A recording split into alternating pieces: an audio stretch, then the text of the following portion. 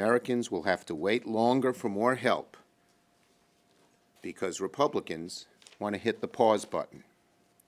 Our Republican colleagues are following President Trump's lead and ignoring the current crisis.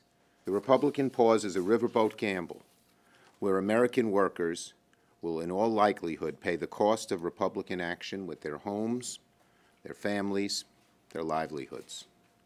Economists from all ends of the spectrum are warning that inaction at this critical moment could worsen an economic crisis into another Great Depression.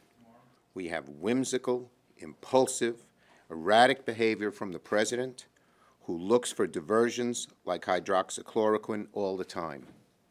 The bottom line is this: Mitch McConnell's inaction has consequences. We are losing precious lives, and every part of the economy is affected. Mitch McConnell may not feel a sense of urgency, but on behalf of the American people, we do, and the Senate needs to act now.